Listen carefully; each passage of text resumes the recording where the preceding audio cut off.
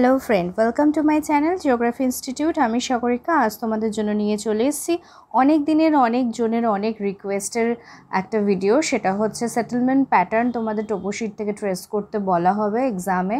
তো প্র্যাকটিক্যালি এই টপিকটা তোমাদের ঠিক যেরকম কোরো প্লেট মানে পপুলেশন ডেন্সিটি যেরকমভাবে ইম্পর্ট্যান্ট, ঠিক সেরকমভাবেই এই টপিকটাও খুব ইম্পর্ট্যান্ট।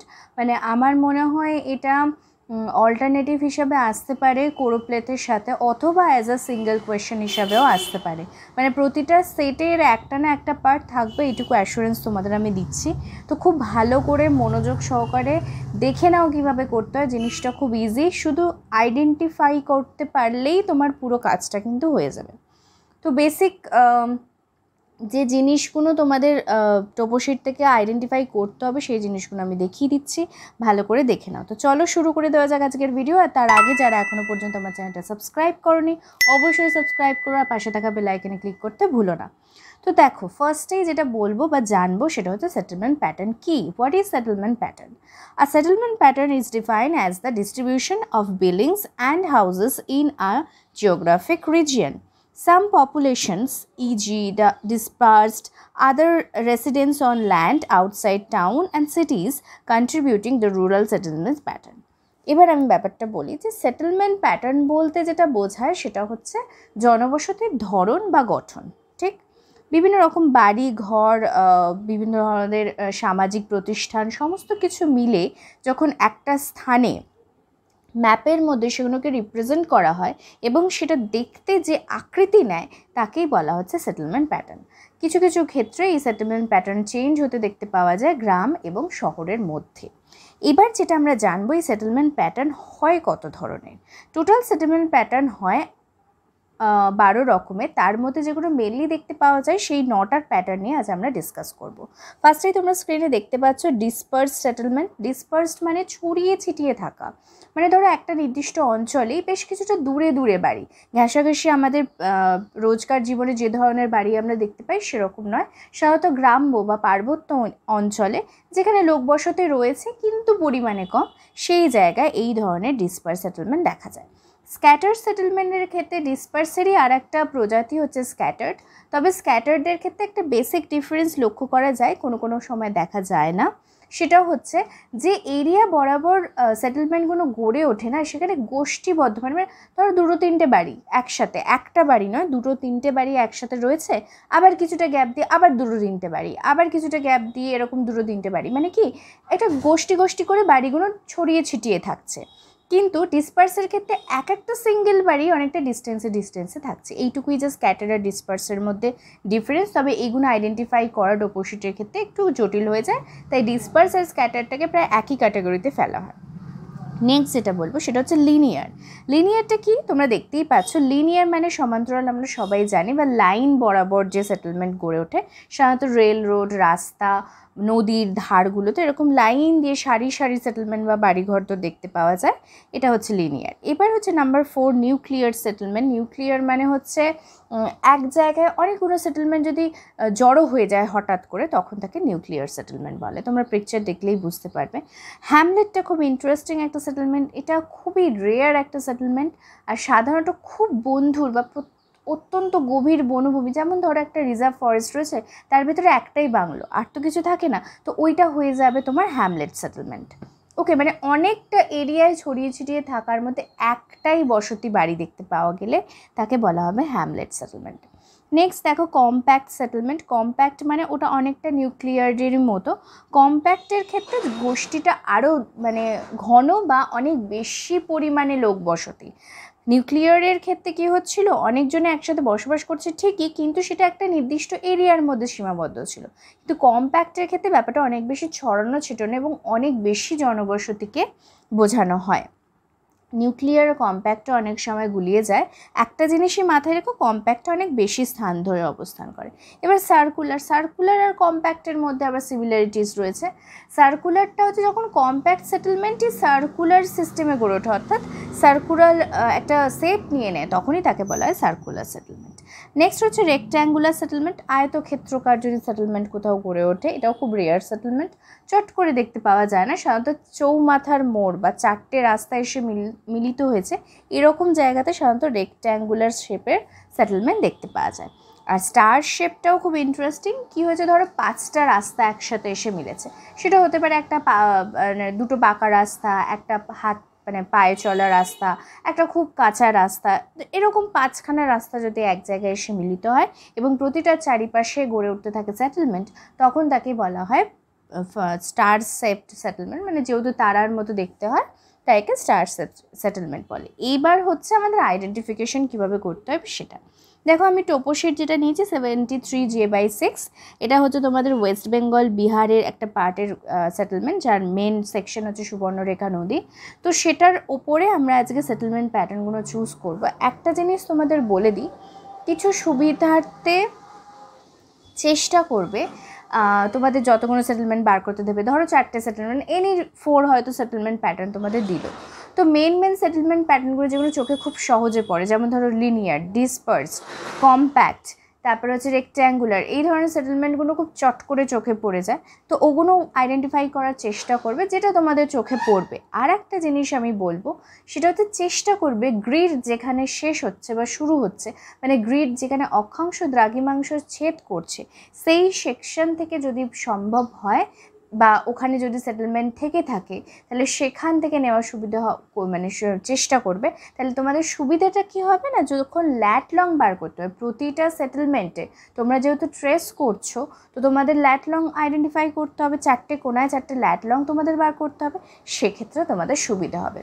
আমি বলছি না করতেই হবে, যদি পারো তাহলে করো। দেখো এরকম একটা গেটওয়ে ট্রেসিং পেপার আমি নিয়ে নিয়েছি A4 সাইজের। এবার আমি ফার্স্ট যেটা পেয়েছি সেটা হচ্ছে লিনিয়ার সেটেলমেন্ট। তোমরা দেখতেই পাচ্ছ কি সুন্দর রাস্তার ধারে একদম প্রমিনেন্টলি জিনিসগুলো ফুটে উঠেছে। এবার ট্রেসিংয়ের ক্ষেত্রে একটা জিনিস তোমাদের বলি, কি দিয়ে ট্রেসিং করবে, কত সেন্টিমিটার বাই কত সেন্টিমিটার ট্রেসিং করবে, এবং তোমার ট্রেসিংয়ের মধ্যে ঠিক কী কী তুলতে হবে। অনেক কিছুই তো থাকে টোপোশিতে, সব তো তোলা সম্ভব নয় বা পরীক্ষা অত সময়ও পাবে না। তো সেক্ষেত্রে দুটো জিনিস মাথায় রাখতে হবে তোমাদের। 1 নম্বর, যে তোমরা যে পোর্শন মানে কত সেন্টিমিটার বাই কত সেন্টিমিটার করবে, সেটা ম্যাক্সিমাম ক্ষেত্রেই তোমাদের কোশ্চেনে মেনশন করা থাকে, যেমন 3 সেন্টিমিটার বাই 3 সেন্টিমিটার বা 4 সেন্টিমিটার বাই 4 সেন্টিমিটার। আমি যেমন এখানে 5 সেন্টিমিটার বাই 5 সেন্টিমিটার করেছি। যদি বলে না দেওয়া থাকে যতটা পারবে ছোট সাইজে করবে, তবে 3 সেন্টিমিটারের কম যেন করো না, ঠিক আছে? এটা 1 নম্বর। 2 নম্বর হচ্ছে সেটেলমেন্ট প্যাটার্ন তোলার ক্ষেত্রে যেটা আমাদের মেনলি ট্রেস করতে হয়, সেটা অবশ্যই সেটেলমেন্ট তো বটেই, তার পাশাপাশি যেটা ট্রেস করতে হয় সেটা হচ্ছে রাস্তা। যত রকম রাস্তা রয়েছে, সেটা রেল রোড হোক, ওয়াটার রোড হোক, মানে যত রকম রাস্তা, ঠিক আছে, পায়ে চলা পথ, তোমার সরু গলি, যা কিছু থাকবে সেগুলো সব, ডটেড লাইন, স্ট্রেট লাইন, সমস্ত কিছু। আর তার পাশাপাশি করতে হয় নদী, কারণ নদীটা কিন্তু সেটেলমেন্টের খুব গুরুত্বপূর্ণ একটা অংশ। ওকে, আর যে পন্ডগুলো থাকবে বা জলাশয়গুলো থাকবে, কৃত্রিম হতে পারে বা প্রাকৃতিক হতে পারে, সেই সব তোমাদের এখানে ট্রেস করতে হবে। ইভেন ফাইনাল শিটের ক্ষেত্রে কিন্তু কন্ট্যুর এবং ভেজিটেশনও ট্রেস করতে হয়, কিন্তু আমি বলবো এক্সাম হলে ওটা করার দরকার নেই, কারণ ওটার প্রয়োজন পড়ে না। ওকে, তো এখানে তোমরা দেখতে পাচ্ছ আমি ওই জন্য ফার্স্টে লিনিয়ারটা ট্রেস করেছি। এরপর যেটা ট্রেস করব সেটা হলো, দেখতে পাচ্ছ তোমরা, এটা হচ্ছে ডিসপার্স সেটেলমেন্ট। দেখো কি সুন্দর বোঝা যাচ্ছে, এখানে নদী রয়েছে, রাস্তা রয়েছে, এবং মানে যে জনগোষ্ঠীগুলো বা জনসংখ্যা বা বসতিগুলো ছড়িয়ে ছিটিয়ে রয়েছে জায়গা অনুযায়ী। একটা জায়গায় সীমাবদ্ধ অনেকগুলো বাড়িঘর কিন্তু তোমরা দেখতে পাবে না। এইভাবে এটা আমি ট্রেস করলাম। আর নদী আমি তোমাদের আগেও বলেছি, নদীর পোর্শন যাই থাকবে, সেটা শুকনো নদী খাত হোক বা জল নদী হোক বা বালুচর হোক, সবটাই কিন্তু তোমাদের ট্রেস করতে হবে। তো এটা ট্রেস করে নিয়েছি। নেক্সট দেখো, এগুলো ট্রেস করার পাশাপাশি যেটা তোমাদের করতে হচ্ছে সেটা হলো এগুলো কালার করা। কালার করার ক্ষেত্রে যেটা আমি বলবো, মাইক্রন পেন ইউজ করাটাই বেটার। মানে নর্মাল যে 10 টাকার মাইক্রন পেনগুলো হয় সেগুলোও ইউজ করতে পারো, অথবা কস্টলিগুলোও ইউজ করতে পারো, সেটা তোমাদের ব্যক্তিগত ব্যাপার। তবে মাইক্রন পেনে করলে প্রমিনেন্ট হয়, কারণ মুখটা পয়েন্টেড থাকে তো সুবিধা হয়। তো দেখো এইভাবে পুরো জিনিসটা আমাদের করতে হবে। চারিধারে ল্যাট লং বসিয়ে দিয়েছি আমি, দেখতে পাচ্ছ। আর কোন গ্রিড থেকে নিয়েছি, যেমন আমরা লিনিয়ার সেটেলমেন্টে নিয়েছিলাম A1 গ্রিড, দেখো আমি নিচে লিখে দিয়েছি A1। সেমভাবে ডিসপার্স বা স্ক্যাটার সেটেলমেন্ট যেটা নিয়েছিলাম সেটা হচ্ছে B2 গ্রিড থেকে। তো গ্রিড নেমগুলো কিন্তু তোমাদের মেনশন করে দিতে, আর অবশ্যই ওপরে সেটেলমেন্ট প্যাটার্ন আর ম্যাপ নাম্বার দিতে যেন ভুলো না। ম্যাপ নাম্বারটা কিন্তু কম্পালসারি, তুমি জায়গার নাম নাও লিখতে পারো, মানে বিহার, ওয়েস্ট বেঙ্গল এগুলো না লিখলেও ম্যাপ নাম্বারটা কিন্তু দিতেই হবে। আর ল্যাট লং কীভাবে বার করতে হয় এটা নিয়ে অলরেডি আমার চ্যানেলে ভিডিও বানিয়ে দেওয়া আছে, যারা এখনও পর্যন্ত দেখোনি তাদের জন্য ডিসক্রিপশন বক্সে আমি লিঙ্ক দিয়ে দেবো, অবশ্যই একবার চেক আউট করে নিও। ওকে, এবার হচ্ছে আরও আমরা 3টে প্যাটার্ন এই ম্যাপ থেকে পেয়েছি, সেই 3টে প্যাটার্ন দেখব। এবার যেটা দেখছি দেখো স্টার ডায়াগ্রাম, অনেকটা স্টার কিন্তু পুরোটা স্টার নয়, যদিও এখানে দেখতে পাচ্ছ 5টা রাস্তা গেছে এখান দিয়ে, এবং সেই 5টা রাস্তার আবার ডিভিশন হয়েছে। পুরো অ্যাকুরেট বা একদম এক্স্যাক্ট তো হয় না, কারণ এগুলো তো মনুষ্য সৃষ্ট, এগুলো তো মানে প্রাকৃতিকভাবে বা পরিস্থিতির ওপর বেস করে রাস্তাঘাট তৈরি হয়। তো ওই জন্য দেখো এখানে স্টার ডায়াগ্রামের পাশাপাশি চিত্রটা তৈরি হয়েছে, তোমরা যদি এটাকে স্টার ডায়াগ্রাম হিসেবে রিপ্রেজেন্ট করো কোনো অসুবিধা হবে না। তো এটা আমরা ট্রেস করে নিয়েছি। নেক্সট দেখো আর একটা ট্রেস করছি, এটা কি বলো তো, এটা কম্প্যাক্ট সেটেলমেন্ট। তোমরা দেখেই বুঝতে পারছো অনেক জনবসতি এক জায়গায় গোষ্ঠীবদ্ধভাবে যদি অবস্থান করে তাহলে সেটা কম্প্যাক্ট। তবে এটা কোনো রেক্ট্যাঙ্গুলার নয়, এটা কোনো সার্কুলার নয়, কারণ এর কোনো নির্দিষ্ট শেপ নেই, সেটা তোমরা বুঝতেই পারছো, এবং একই জায়গায় অবস্থান করছে। তোমরা এটাকে নিউক্লিয়ারও বলতে পারো, তবে এটা কম্প্যাক্ট কেন বলছি, কারণ অনেকটা জায়গা নিয়ে এরা বিস্তার লাভ করেছে। নিউক্লিয়ার্ড হলে ছোট জায়গায় অনেকগুলো জনবসতি, তোমাদের আগে আমি বলেছি। তো এইভাবে আমি এটাকেও ট্রেস করে নিয়েছি। দেখতে পাচ্ছ আমি কী কী ট্রেস করেছি। এক তো রয়েছে তোমাদের রেল রোড, রাস্তা, ছোটো ছোটো ওয়াটার বডিগুলো আর্টিফিশিয়াল অ্যান্ড তোমার ন্যাচারাল, অ্যান্ড তার পাশাপাশি যে নদীটা গেছে বালুচর সমেত, সবটা কিন্তু আমি ট্রেস করেছি। তোমাদেরও ঠিক এইভাবেই ট্রেসটা করতে হবে। আর ট্রেস করার সময় অবশ্যই ভারী কিছু দিয়ে চাপা দেবে, নাহলে কিন্তু নড়ে গেলে সেটাকে সেট করা খুব ডিফিকাল্ট হয়ে যায়। ঠিক আছে, তো এটা হয়ে গেল তোমাদের ট্রেস করা। এবার দেখো ট্রেসিংয়ের পর আমি আবার সেই ল্যাট লং বার করে নিয়েছি, হেডিং করে দিয়েছি কোন গ্রিড থেকে নিয়েছি। যেমন স্টার ডায়াগ্রামটা আমি নিয়েছিলাম B গ্রিড থেকে, B2 গ্রিড থেকে, আর কম্প্যাক্টটা আমার মাঝামাঝি পড়েছে, মানে B2 আর C2 দুটোর মাঝে এইটা পড়েছে, তাই আমি দুটো গ্রিডের নামে মেনশন করে দিয়েছি। এইভাবে তোমরাও এক্সাম হলে যদি ধরো দুটো গ্রিড বা 3টে গ্রিড বা ধরো 4টে গ্রিড মানে সংযোগস্থলে পেয়েছো, সেগুলো কিন্তু তোমাদের অবশ্যই লিখে দিতে হবে। ওকে, এবার লাস্ট যেটা করব সেটা হচ্ছে তোমাদের নর্মাল, যেটা আমি বললাম যে হ্যামলেট সেটেলমেন্ট। এই হ্যামলেট সেটেলমেন্ট কিন্তু খুব রেয়ার, কিন্তু দেখতে পাওয়া যায়, তো সেটাই আমরা এখন দেখব। এখানে তোমরা দেখতে পাচ্ছ যে দেখো এই গ্রিডটা যেটা আমি ট্রেস করেছি B3 থেকে, দেখো একটা সিঙ্গেল একটাই মেন সেটেলমেন্ট দেখতে পাওয়া যাচ্ছে মিডিল পোর্শন করে, আর সাইডে সাইডে কিছু রাস্তা রয়েছে খুব কম। মানে এই যে একটা settlement, that is the Hamlet বা হ্যামলেটেড সেটেলমেন্টও বলতে পারো, ইডিও যোগ করে দিতে পারো, একই ব্যাপার। তো এই যে ব্যাপারটা, এটাও কিন্তু তোমাদের রিপ্রেজেন্ট করতে হবে যদি পাও। সাধারণত পাওয়া যায়, হ্যামলেট সেটেলমেন্টটা খুব কমন, এটা কিন্তু তোমরা ইজিলি ট্রেস করতে পারবে টোপোশিট থেকে। তো এইভাবে প্রথমে কি করবে বলো তো, টোপোশিট থেকে জায়গাগুলো আইডেন্টিফাই করে নেবে, দরকার হলে টোপোশিটের ওপরেই তোমরা একটা পেন্সিল দিয়ে বাউন্ডারি করে নেবে, তারপর ওখান থেকে ট্রেস করবে, তাহলে সুবিধা হবে তোমাদের ট্রেস করতে। এবারে হচ্ছে এই পুরো জিনিস আমার কমপ্লিট হয়ে গেছে। তোমরা দেখতেই পাচ্ছ যে এখানে আমি 5টা সেটেলমেন্ট প্যাটার্ন পেয়েছি, এবং সেই 5টা সেটেলমেন্ট প্যাটার্নকে আমি ইন্ডিভিজুয়ালি ট্রেস করে তার ল্যাট লং বার করে তার গ্রিড নেম দিয়ে রিপ্রেজেন্ট করেছি, এবং অবশেষে আমি RFটাও নিচে লিখে দিয়েছি। তোমাদেরও ঠিক এইভাবেই করতে হবে।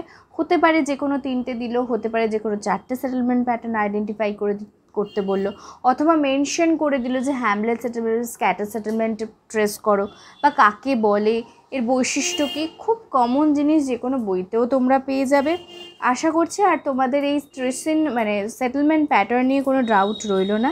এরপরেও যদি কিছু জিজ্ঞাসার থাকে, যদি কোনো সমস্যা থাকে, ডেফিনেটলি তোমরা আমাকে কমেন্ট করে জানাতে পারো। আর এর সংক্রান্ত যদি তোমাদের নোটস লাগে, মানে কোন সেটেলমেন্ট প্যাটার্ন কাকে বলে এবং তার বৈশিষ্ট্য, তাহলে তোমরা আমাকে ইন্ডিভিজুয়ালি মেসেজ করে জানাতে পারো। সেক্ষেত্রে আমি আমার যে হোয়াটসঅ্যাপ চ্যানেল রয়েছে সেখানে আমি আপলোড করে দেবো। যারা এখনও পর্যন্ত হোয়াটসঅ্যাপ চ্যানেলে জয়েন হওনি, অবশ্যই জয়েন হয়ে যাও, কারণ এখানে আমি যাবতীয় সেকেন্ড সেমিস্টারের সমস্ত নোটস কিন্তু ফ্রিতে দিচ্ছি। তো যদি কেউ নিতে চাও বা ইন্টারেস্টেড থাকো, ডেফিনেটলি আমার চ্যানেলে জয়েন হয়ে যাও। তো আজ এই পর্যন্তই, আশা করছি সবাইকে বোঝাতে পেরেছি। তোমাদের প্র্যাকটিক্যাল অ্যান্ড থিওরির সমস্ত সিলেবাস কিন্তু আমি কভার করে দিলাম। আজকেরটা হয়ে কিন্তু তোমাদের সেকেন্ড সেমিস্টারে অলমোস্ট সব ক্লাস ডান। এরপরে যদি কোনো টপিকে কারোর কোনো সমস্যা থেকে থাকে অবশ্যই আমাকে কমেন্ট করে জানিও, আমি সেই কনফিউশন ক্লিয়ার করে দেওয়ার চেষ্টা করব। তো চলো আজ এই পর্যন্তই। ভিডিওটা ভালো লাগলে লাইক শেয়ার কমেন্ট করতে ভুলো না। তো চলো সবাই ভালো থেকো, বাই।